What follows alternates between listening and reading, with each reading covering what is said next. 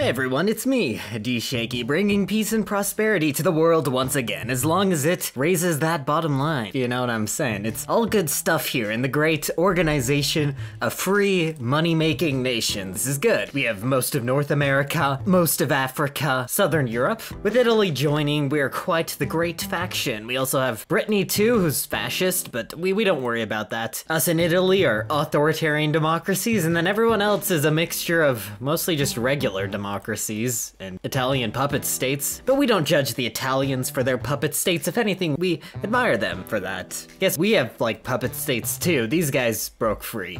I guess I understand why. I don't respect it though. Maybe one day we'll get them back in. We shall begin the decolonization process. I don't know about that. We freed you from the Germans. You could at least repay us by repaying us. Maybe you could just give us a gift of $1 billion or something. I don't know. We also freed Indonesia. Maybe they'll join the OFN soon, hopefully. And we, after losing Hawaii to the Japanese, made it a state, which is an interesting move. I call that kind of a pro-gamer move there. We're going to aid some Hawaiian freedom fighters. We'll see. Maybe, wait, we can even fund the Korean resistance? That's kind of close to home for the Japanese. They've owned that for a while now. And Russia's looking rather communist today. The communists won in 3 out of the 4 regions, and the other one, a very interesting guy, won. Yes, we'll see what happens there. I assume he will probably be crushed by Zhukov, if I had to guess. Also, Germany has reunited their sphere in the Unity Pact. Most of it, at least. There are some parts that are now out of reach for them, specifically this guy, who I'm sure is doing only interesting things. But yeah, a lot of these areas are now in the OFN, so we do have a lot of control in this region, lots of borders with Germany itself. Who knows what could happen in Burgundy, too.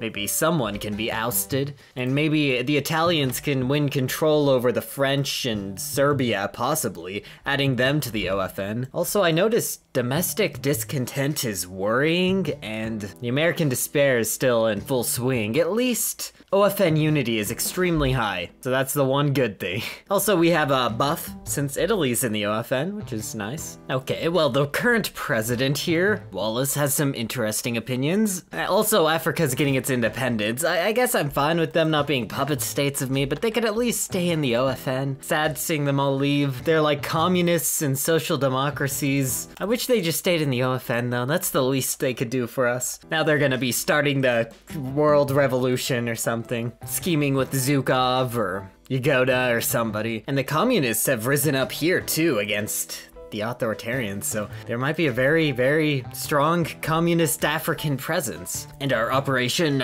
with the CIA to sow discontent in Hawaii was successful. We gained some expertise, and Japan gets a bad event, I assume. We'll continue doing stuff, I guess. We could also fund the Russian warlords. I don't really know who we want to win. I feel like all these options are bad for us. There was no democratic Russia. I guess we just want Yazov to lose, if anything, probably, because in this timeline we hate the fascists more than we hate the communists, so we will support communist regimes to overthrow nationalist ones. And Spain has fallen into civil war once again, just like before the Second World War, which is perfect. Now we will start supplying parties in the Iberian War. I assume supporting the Iberian Republic is our greatest priority, and I think they're the one that we align with most. Guess Franco still kind of likes us. Or we like Franco. But I guess if anybody wins besides the fascist, it's good for us. Oh, maybe we were supposed to be investing in Africa so these places didn't break away? I didn't realize this. I guess that makes sense why they left us. I guess we can just hold on to this last guy here. These other guys are still free at least, so that's good. And until Germany falls, the communists are our best friends. Except when it comes to the economy. And that debt is looking pretty low now. We might actually become a debt-free USA. That's how good we are here. France sides with Germany. How dare they? Germany defeated you in like 5 wars, and then you side with them. Could have sided with us, and we could have reclaimed France together. Paris and Paris could have been yours, but you had to side with Germany. We could have had a great border stretching from Brest to Sofia. We'll have to just invade them sometime, I don't know. I guess that would probably cause the end of the world, but hey, that's just what this mod is about. I also like how our voter base hates us. That's great. And we've become a populist party, yeah. So Speer, who's in exile in the OFN, released a book that makes Germany look bad, so they're demanding stuff from us. He says he wants Speer to return to Germany and for publishing of his book to stop. stop. Ask him why he wants the book banned. The translator did as the president said. Why does he care if it's all false? He says it makes them look worse because everyone in America believes it. The translator paused, listening to the phone. He struggled to hold in a laugh. He says to turn over Speer right now, or we will face the diplomatic wrath of the Reich. Interesting. He must really not like this book. And as the good guys, I feel like we have to roll back the segregationalist rhetoric, and I think this is what we have to do. We have to focus more on the economy and stuff like that than doing all these random things. This totally won't push us further to the right. That's false. Oh no, I should have expected this to happen, but Albert Speer has disappeared? Yeah, Okay, apparently people are starting to have an interesting idea for the future of politics. They have pictures of this guy, Yaki, never heard of him, and the mustache man who's been dead for years, so I don't know what that's about. Who knows what this means? I don't know. Also, the situation in Africa has become kind of unbearable, so we're going to pull out of Africa. Our mandate there expires.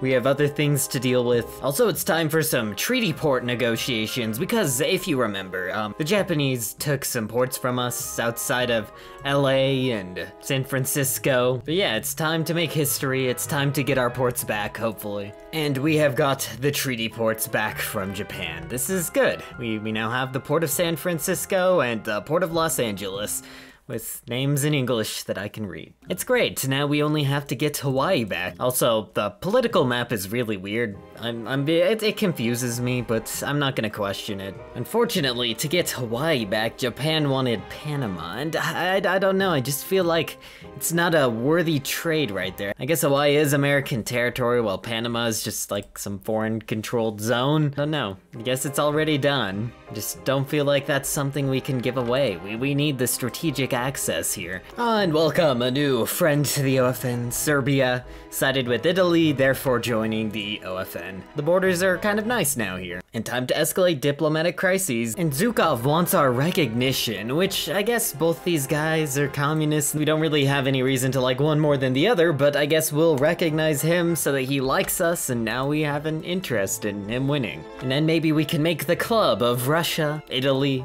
us, even Burgundy, and we can all try to overthrow Germany together. Well, the OFN's control in Egypt is starting to wane. Hopefully Italy's puppet state can win. And the Sosintern was formed. Still our friends, though. We're still friends with all those guys. At least until Germany falls, then we can deal with them. But until then, they're our good friends. And oh, the money, oh, the economy that used to be so strong is now gone because of an oil crisis. Only hope for economic survival is to ride out the storm and pray for a miracle. At least debt has almost been eliminated. At least we're doing some good, but yeah. Oh yeah, right here, running on fumes. We'll do something. The oil must flow, though. We have some ways to get around this. Like the she-wolf that nursed Romulus and his treacherous brother Remus, the United States has come to succor to Italy in its hour of need. So we can either play it safe and let the Italians handle it, or we need the oil. I think we need the oil. I think direct intervention is a good idea here. So we'll destabilize everywhere that has oil. This is good. This is classic US moves right here. Anyways, it's now time to support our choice in the Iranian Civil War. Pretty sure if these guys win, they join the OFN, so that's good. Especially because of the oil. The oil. Now we have 6 full divisions here. We're pretty much fighting this war for them at this point. I guess this is what happens when the US wants its oil.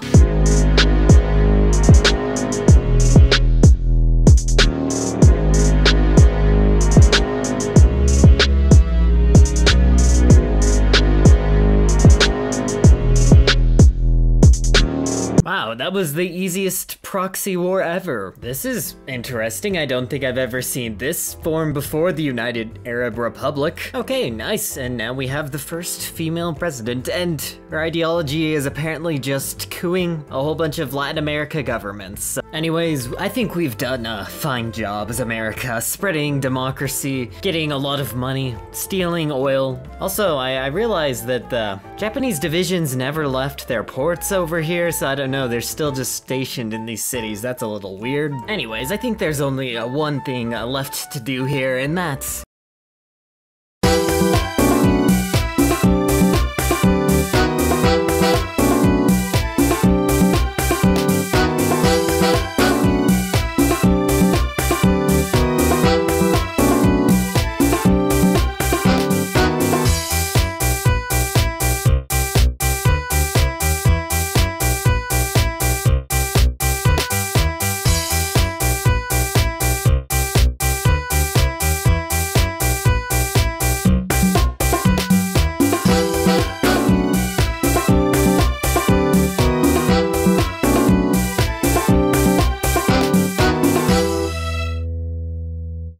So after seeing what we did with Hawaii and what we have been doing with the oil crisis, our allies don't fully trust us yet.